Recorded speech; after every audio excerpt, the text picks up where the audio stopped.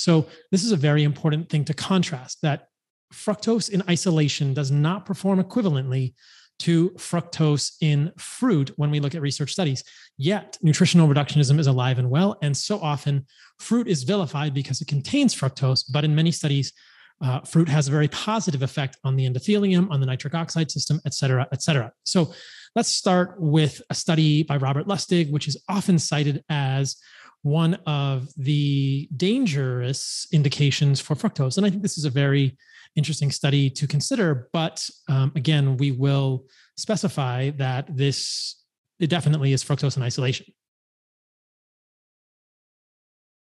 So for those of you who are watching, I'll do a screen share. For those who are not, I will read the titles of these studies. And if you would like, you can go to YouTube and see the actual illustrations or the studies in video, but otherwise you can look them up on your own.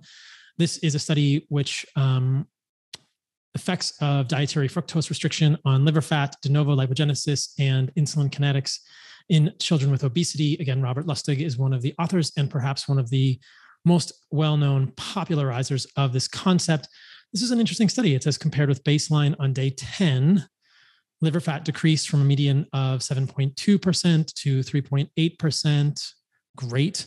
The de novo lipogenesis, the DNL area under the curve, decreased from 68% to 26%. De novo lipogenesis is the biochemical process in the liver by which fructose is made into fat. So that is not a good thing. Generally, it happens at a very, very low rate in humans. And again, this is not the DNL rate. It is just the DNL, the de novo lipogenesis area under the curve. And the insulin kinetics improved. These changes occurred irrespective of baseline liver fat. So the conclusions are short-term 9 days isocaloric, so same calories, no calorie restriction here.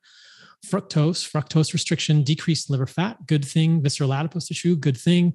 And de novo lipogenesis, all good things. And improved insulin kinetics in children with obesity. These findings support efforts to reduce sugar consumption. So this is a very striking study. And if you look here, I perhaps should have given a little bit more detail. There were 41 children in the study, ages 9 to 18 years old, all had meals provided for 9 days. So they had essentially significantly decreased levels of processed sugar in the diet, sugar sweetened beverages, et cetera, which was the main intervention here. All of their meals got provided and they had significantly improved outcomes. Now, there are some in the space who would say that pure fructose sugar, table sugar, is not bad for humans. But studies like this make me think, okay, here we're taking 41 children, ages 9 to 18, and we are decreasing their consumption of these sugar-sweetened beverages. It could be something else in the sugar-sweetened beverages, but I'm pretty sure that table sugar, which is glucose and fructose, sucrose is glucose and fructose. It's a disaccharide. So it's about 50% fructose, is a problem for humans. But studies like this are what get highlighted when people say fruit is bad, because we know, in quotations, we know that fructose is bad for humans. And the rest of the studies are left out, which may show that fruit or fruit containing fructose present in a food matrix, actually has a different effect in human physiology.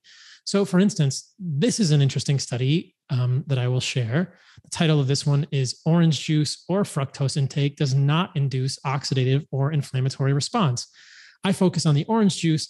I find it interesting that fructose intake did not induce oxidative response in this one. I would not recommend fructose intake, but they compared it. 4 groups, 8 subjects each. Normal weight were given a 300-calorie drink of glucose, 75 grams, fructose, 75 grams, or orange juice, or water sweetened with saccharin, a control group to drink, and then blood samples were taken. They found that caloric intake in the form of orange juice or fructose does not induce either oxidative or inflammatory stress, possibly due to its flavonoids content, and might therefore represent a potentially safe energy source. What they don't say in the conclusion, but you can read here in the results, is that the glucose, which is a molecule that very rarely gets vilified, the glucose sweetened beverage actually did induce oxidative stress and an inflammatory response. So what they say here is that there was a significant increase in reactive oxygen species generated by mononuclear cells, polymorphonuclear cells, and in NF-kappa B binding in mononuclear cells over baseline 2 hours after glucose intake. These changes were absent following fructose, orange juice, or water intake. There was significantly lower reactive oxygen species generation and NF-kappa B binding following orange juice, fructose, and water compared with glucose. So that's interesting to me. Orange juice, pretty darn safe in that study.